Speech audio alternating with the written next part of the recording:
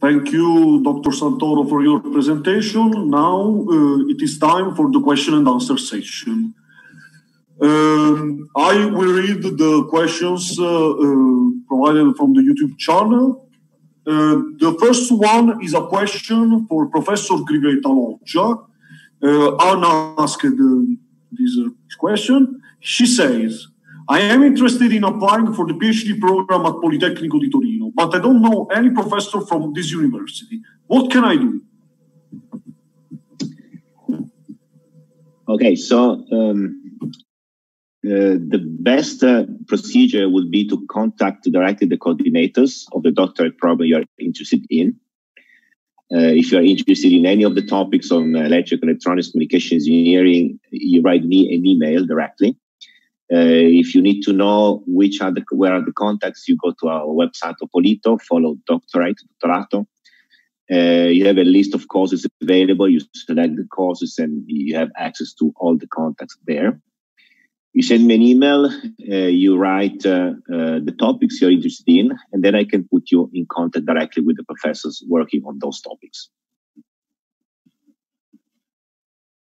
Okay, thank you, Professor Grivet Talocia. Now, there is, let's say, a general question for all our guests, our invited speakers, but also for sure for the coordinators.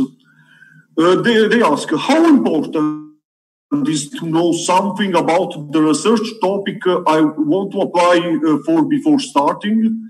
Do I have to study anything about that?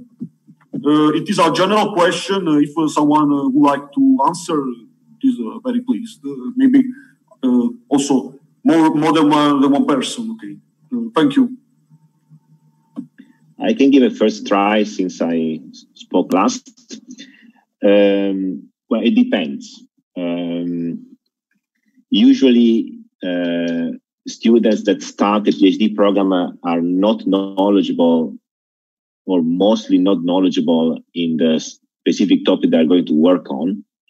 In some other cases, they just continue their master thesis. So the situation can be very different. In any case, we have a wide number of training courses that are offered. So if you need to complete your knowledge and there are some specific aspects that are required to enable you to carry out your research activities, then this will be attended first in your study plan so that you fill the gap and then you can start your own research activity. This is, I would say, common to all students. In all cases, you're missing something because the master degrees will not give you all the knowledge that is required to proceed. So in any case, a well-constructed study plan will allow you to fill the gap. Thank you, Professor Grivet Talocia. Is someone who would like to provide an additional answer? I have also a request for everyone for all our guests. Please, can you turn on your video, please? And the microphone when you would like to provide an answer. Thank you so much.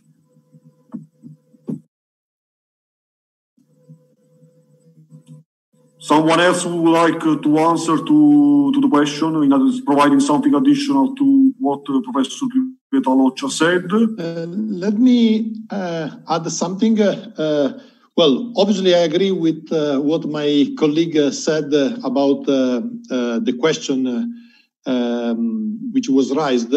But I wanted to stress even more that what is crucial is clearly the motivations and the commitment of the student and the skills the student own. Now, clearly, if a student is an expert in metrology, he could have some problem in moving to machine learning. If he's an expert in, or she's an expert in graphics, he may have a problem in moving to antennas and so on. Still, I have several examples of very good students coming from one area of research, of domain of application, who then decided that they were interested in another topic and started in this topic with great success. So what is crucial is probably to have a very precise idea of which are the goals of my PhD curriculum. It's crucial to contact the possible advisor, so that you can create with the advisor a reasonable plan, taking into account your starting point and the goals that you can achieve. And then, there is clearly a training step at the beginning in order to really enter into the domain. In my expertise, we have several students coming from outside our university, even from abroad, coming from different expertise. Well, all kinds of experiences may work. What is crucial is the enthusiasm, the commitment, and the synergy with the advisor, which is crucial. Thank you. Thank you, Professor Sonza Reorda. If someone would like to provide an additional question, can I think I see that nobody's turning on the microphone, so we can move to another question. We have a question for Leila. Stefano asks, did you find any particular difficulty in joining the PhD program of Politecnico di Torino coming from another university? Thank you for the question. So if you are thinking about the procedure, I didn't, because I found all the information on the website. And when I had question, I wrote to the Scudo office, and they give me all the information I need. And then, I graduated in Università di Torino, and it was different going to work at Politecnico with a group I didn't know, but I was interested in doing a PhD, and I found a very nice group that I can work with. I think it's important also to learn to work with people in group. And then it was a challenge, but it was a nice one, and I suggest you to do it. Thank you, Leila, for your answer. Now we have another general question for our guests. I think that it is more for the current and former students. Do you think the PhD gave you something you exploit every day in your work you will not have otherwise? Someone would like to answer? For example, Dr. Minetto, do you have an answer? Would you like to provide an answer about that? Thank you. Personally, I think yes. It can provide you some helpful. Some helpful skills for your job, any kind of job that you could address in principle. Since I'm still doing research, I could say that everything I learned during the PhD is still helpful for me, from the communication skills, from, passing through, of course, writing, scientific writing, and also all the other skills that I earned during the PhD. I think that this answer could be addressed better by someone who is spending the knowledge earned during the PhD in some companies, probably, I don't know, maybe doctors Giulia Santoro, or even the other colleagues, probably they could provide some kind of better answer to how can they spend their knowledge, their skills. Yeah. Sure, I can add something. Something else? Okay, maybe Dr. Santoro, would you like to answer? Yeah, I can add something. I wanted to say that I definitely agree with Alex on, for example, on the public speaking skills in the industry is really, really important, because you work with other people, not just in your team, but also with people in other teams. And you really need to explain to these people the work that you have done. You need to be effective in such a way that they understand you, you understand them, and you can work well together. I'd say that also the PhD has helped me a lot in being able, as I was saying also before, of coming out of my comfort zone. So doing something that is not exactly what I've studied, So going beyond actually what I have studied. So this has helped me a lot, and the PhD is a lot about that, right? Going beyond. Thank you. Dr. Marcelli, would you like to add something more about that? Yeah, sure. So what the PhD brought to me in my everyday life. So for sure, I think that when we have a new problem, considering that we do kind of try to research, so we quite often have to brainstorm and find a solution for a new challenging problem. I find it very, very nice and easy, given my experience in tackling problems which were not easily solvable. So it's very nice when you try to think out of the box. And I think the PhD gave me some hints on this.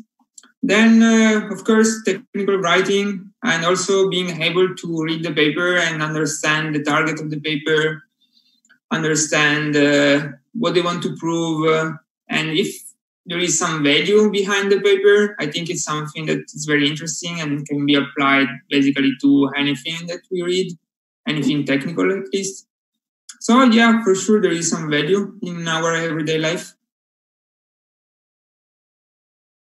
Okay, thank you. We have another question for Professor Sonza Reorda, given by a student, Paolo, who says, how are the publications related to the PhD? Is there any restriction related to the number of publications a PhD student has to carry out? Okay, let me try to answer to this very important question. Well, first of all, let me start from a statement which should be very clear.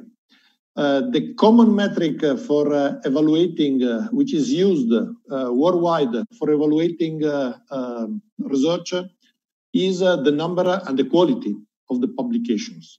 Okay, so publications are needed, and if you are doing good research, it's normal, it's expected that you make publications, because a researcher is someone interacting with the rest of the community, and interaction means also, let's say, publishing papers, presenting papers in conferences and on international journals. Okay, so if the PhD, if your PhD career is going on well or reasonably well, you will publish papers. It will come, let's say, in a very natural manner. Now, clearly, publications also depend on the specific scenario. I mean, in some cases, if you work strictly with, in a strict relation with the companies, well, there may be some issue, because companies may want perhaps to patent something before publishing and things like that. And coming to the real answer, yes, there are requirements, in the sense that Politecnico, like all major research universities worldwide, has some minimum requirements, okay, which depend on the curriculum, which may depend, even they change in time. There are some requirements. My expertise is that these requirements are naturally matched if the PhD is, let's say, correctly attached and performed. So I don't think this is a major problem if everything is going on well. Okay? Thank you. Thank you, Professor Sonza Reorda. Now we have a general question for all coordinators, maybe. Will the actual coronavirus situation affect the number of PhD positions next year and the economic fund somehow? I can try to address that. I don't have a glass ball, so I cannot give you for granted an answer. But it's a fact that the strategic plan of PoliTO is investing a lot in PhD students. PoliTO is putting down a lot of money to be able to cover all the scholarships. And by the way, keep in mind that PoliTO scholarships are higher by about 200 euros than other scholarships in other universities in Italy, right? So you are treated better here than in other places. Given that, I don't think this will be affected because the scholarship coming from the Ministry of Education will stay. And given the type of relationship we have with companies that sponsor specific thematic activities and external scholarships, I don't expect this to diminish. If I can add something, I agree with Stefano, because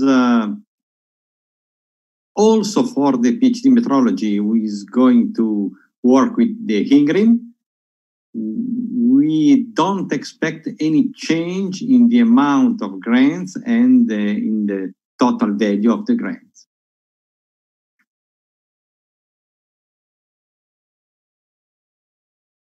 Thank you. Professor Sonza, would you like to add something else? Or can we move to another question? I mean, I will agree. I'm agreeing with what has been said, especially on the fact that it is difficult to forecast the future. Although I'm quite optimistic about the fact that the situation will not degrade so much in the future due to the current situation. Okay, now we have another question that is, let's say, general for the coordinators. That is how much, but probably it is something that we already discussed previously. But if you would like to add something else, and it is related to the fact if the work of the master's thesis is strictly related to the subject of the PhD research. But this thing price has been detailed previously. Professor Grivet, Talocia, you can confirm to me this thing. Yeah, I can confirm we can have all possible situations. You may continue if you agree with your tutor, your master thesis, if that is promising. Of course, it has to be a long-term project that is lasting 3 years and that is expected to lead to some new results, publications, etc. But you can also change completely subject. So, for instance, I have a student who is a circuit theory student, and she's doing cardiovascular modeling of the human blood circulatory system. You know? So she changed completely her subject. Thank you, Professor Grivet. Now we have a question for Dr. Santoro. What is your experience in getting to work at Apple? Would you say many of your colleagues have a PhD? Thank you. It is written by Enrico. So my experience so far is great. I'm really enjoying it. I'm really, really happy with the work and the environment.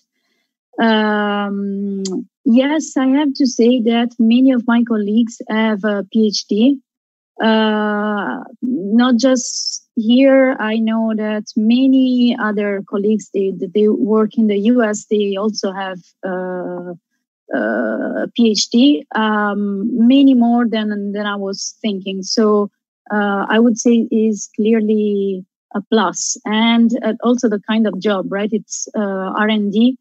It's almost like doing research, so it's really useful. Thank you. We have the final question for Dr. Minetto. Enzo writes, how his doctoral experience has changed as he in a joint venture with a company compared to a purely academic doctorate? Okay, I say it again.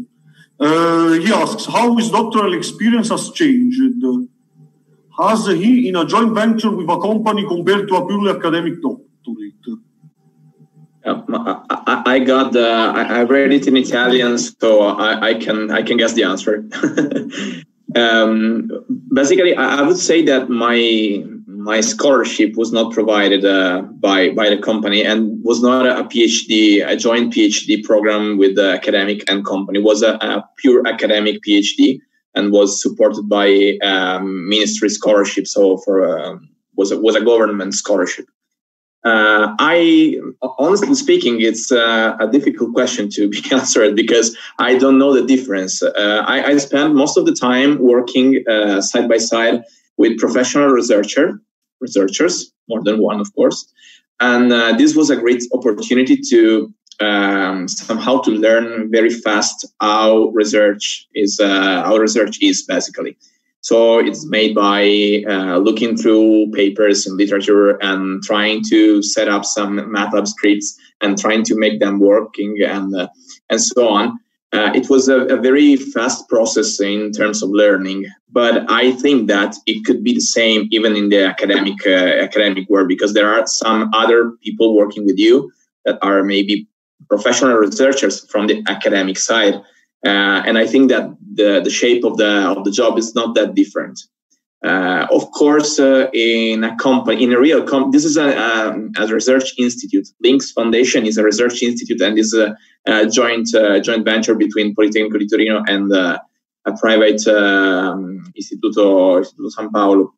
So it's fairly different from a pure company. Again, so I'm just adding differences over differences, but it's a research institute, so it's very close to the academic experience, and it comes from the academic experience. So I would say that it was a great opportunity, but I think it's not very different from the pure academic work. That's the answer to this question. So thank you, Dr. Minetto, and I thank you for all the participants for providing their experiences. And before concluding, I would like to provide some final comments about this event. First of all, we apologize for some small problem in the video streaming, but I would like to thank all the people who were behind the scenes, from the IEEE student branch of Politecnico di Torino, from the IEEE Women in Engineering, and from IEEE ETA KNU, as Maurizio Capra, Giulia Ardesi, Annunziata Paviglianiti, Cristian Coleci, Carmine Paolino, Deborah Caldarola, Simone Dutto, and Sandro Sartori, who worked behind the scenes for making this activity possible. I would like to say just briefly an important thing, that is that all the people who permitted the organization and the streaming of this video are mainly PhD students, in some cases master students, but mainly PhD students. And something more that the PhD program can add to the personal curriculum, and let's say also, we can say also in a sort of ethical way, is the importance of voluntary activities for providing a service to a community. We tried to do the best for providing this service, this learning experience, as we can say in this way, to the community. And we hope that in some way you appreciated our efforts. I would like to thank everybody for participating, and also the people who saw the live streaming on YouTube. Thank you for your attention. Stay safe and see you soon. Thank you very much. Thank you. Bye-bye.